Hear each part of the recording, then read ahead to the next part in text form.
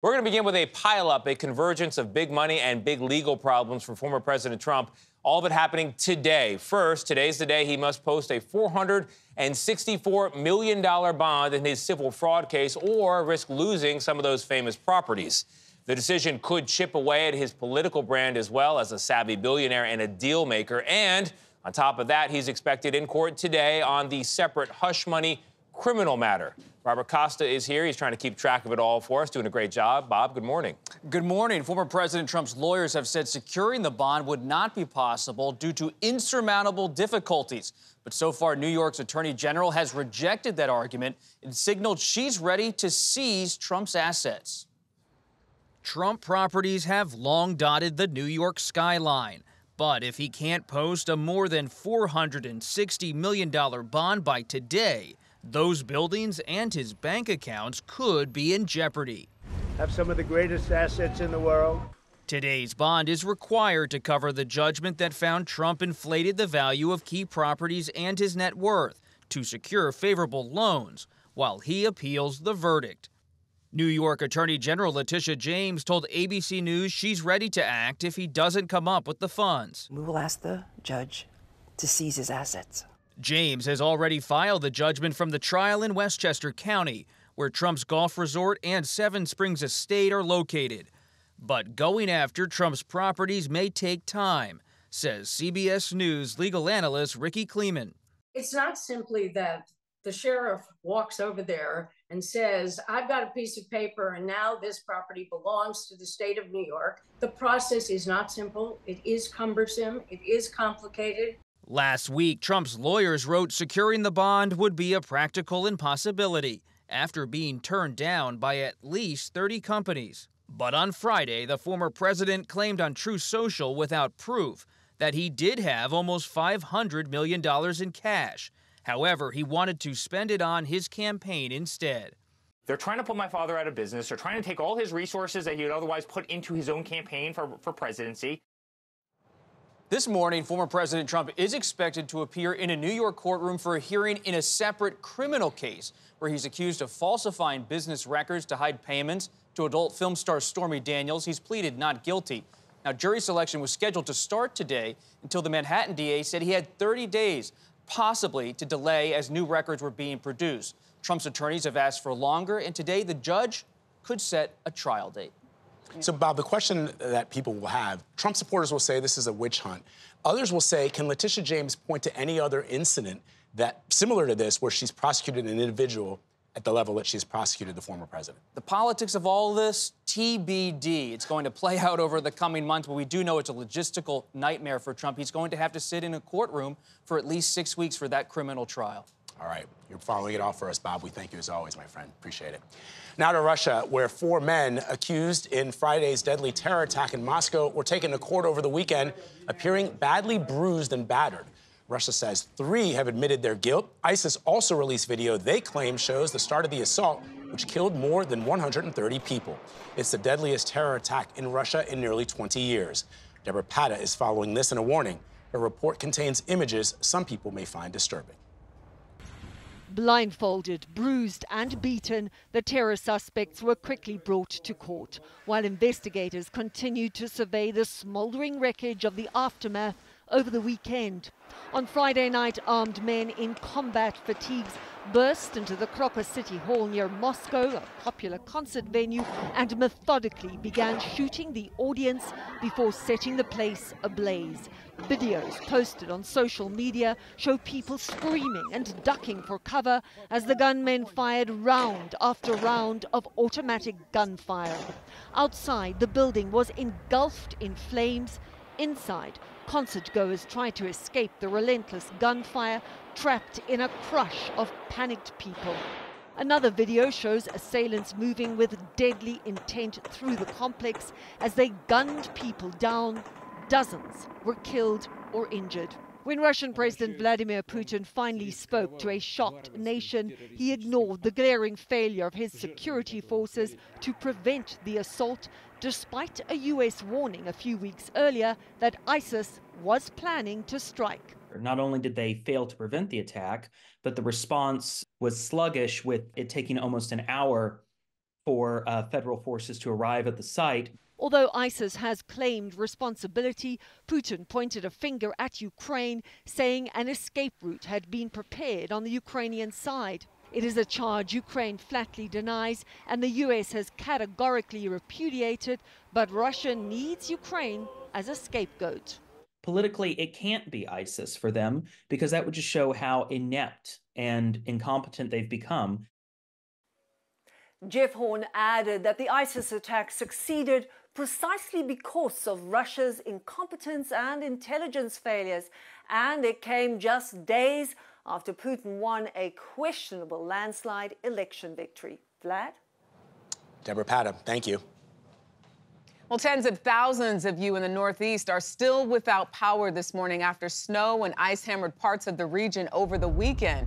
The storm knocked down tree limbs and took out power lines from upstate New York to Maine. And now a new storm is bringing blizzard conditions to parts of the upper Midwest with blasts of heavy snow and gusty winds. For more on this, let's bring in meteorologist Stephanie Abrams with our partners at the Weather Channel. Steph, good morning.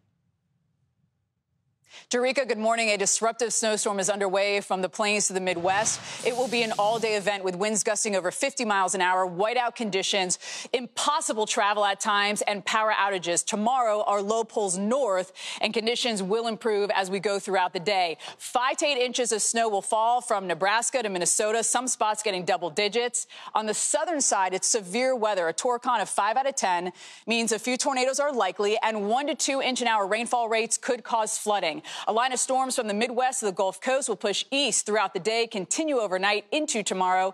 Tuesday storms won't be as potent, but you could still get thunder, lightning, damaging winds, and an isolated tornado. For more in-depth coverage, you can watch the Weather Channel on cable or live on your favorite TV streaming devices. Jerika, we're not quite finished with the cool temps. Below average highs slide in behind the system. All right, Stephanie Abrams with great information. As always, thank you. New trouble for United Airlines. CBS News has learned federal regulators are considering placing temporary restrictions on United after several troubling incidents over the past month, including a wheel falling off a Boeing 777 taking off in San Francisco. There's that video again. And a jet sliding off the runway after landing in Houston. Chris Van Cleve is at the Phoenix Sky Harbor Airport tracking developments this morning. Chris, good morning to you. Well, good morning. The FAA is responding to those notable incidents and essentially could decide to halt United's ability to grow for some period of time. A part of this will be increased FAA oversight of United's operations and reviewing company procedures to see if the carrier is, quote, effectively managing safety. CBS News has learned the FAA is also considering a series of potential temporary measures, including halting new routes the airline is not already selling tickets for, pausing its ability to put new planes into service, and or halting United from approving newly promoted captains to fly. The airline says it has not been notified of any final decisions. These internal FAA discussions may be ongoing, so it's unknown which, if any, of these actions regulators may ultimately move forward with, but they could come just as the summer travel season is ramping up. Now, United CEO Scott Kirby, in a letter to customers last week, said safety is United's highest priority, and the airline is studying each of these incidents, looking for lessons it can learn to improve its operation. It's not uncommon for these FAA reviews to take up to 6 weeks. We'll be watching. Chris, thank you very much.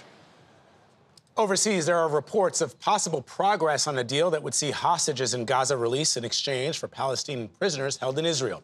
The news comes just days after U.S. negotiators made a proposal aimed at a temporary ceasefire in the war with Hamas. That's according to an Israeli official, as reported by Reuters. Around 40 of the approximately 130 Israeli hostages would be set free in the plan sent to Hamas. Up to 800 Palestinians would be released in exchange.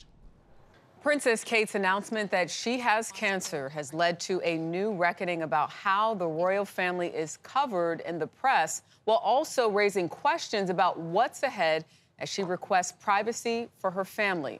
Holly Williams has more on what we know and don't know about what the princess is facing. The surgery was successful.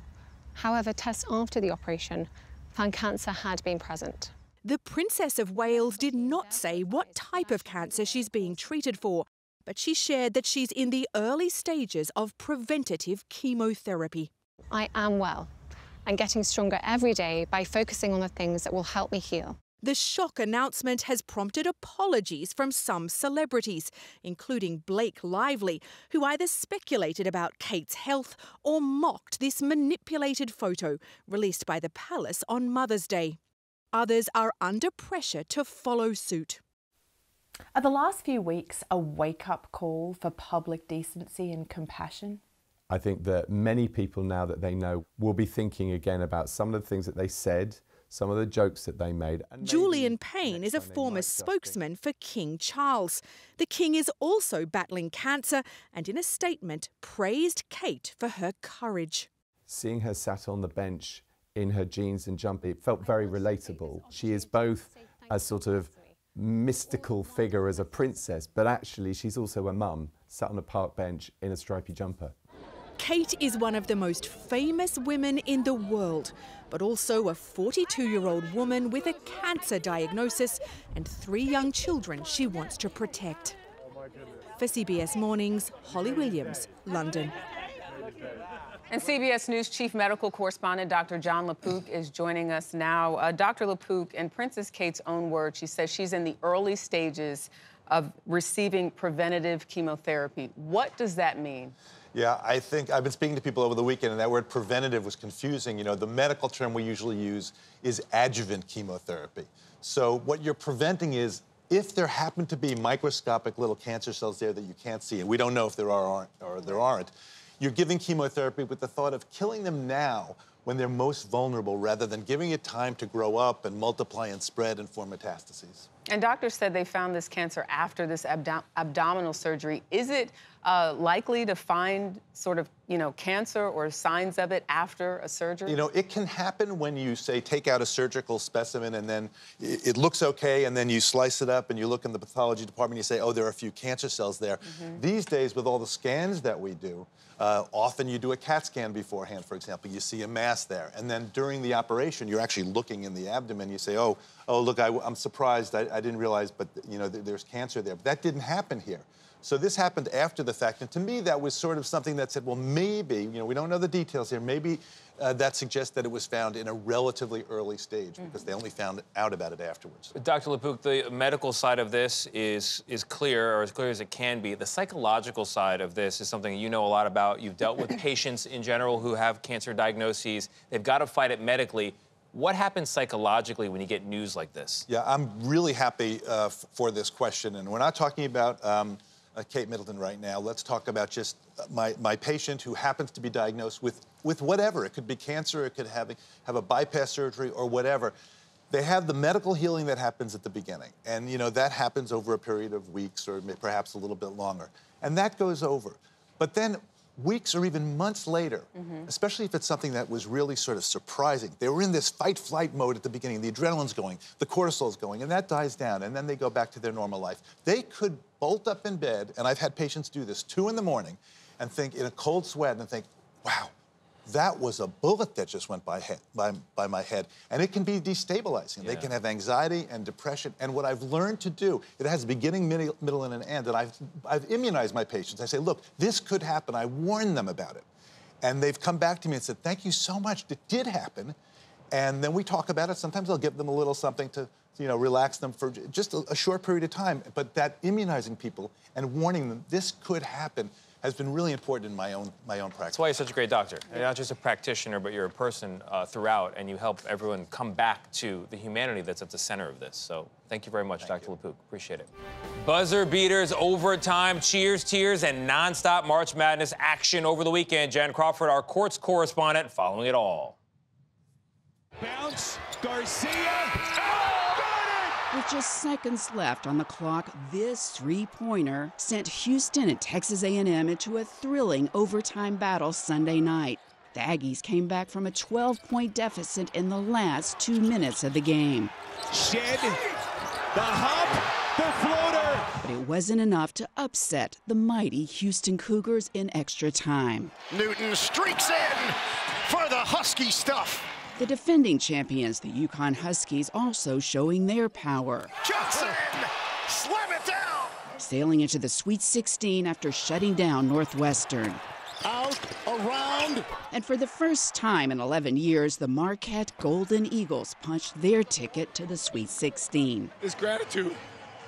Gratitude for these guys, our fans, our guys hanging in there, continuing to fight, and now we get to keep playing. On the women's side, Brown's wide open. a thrilling back and forth between Iowa State and Stanford came down to the wire. Stanford the response, Dimitri. With this dagger in overtime helping the Cardinal fly into the Sweet 16, a victory led by Kiki Arafin, who scored a career-high 41 points. Back to Tessa.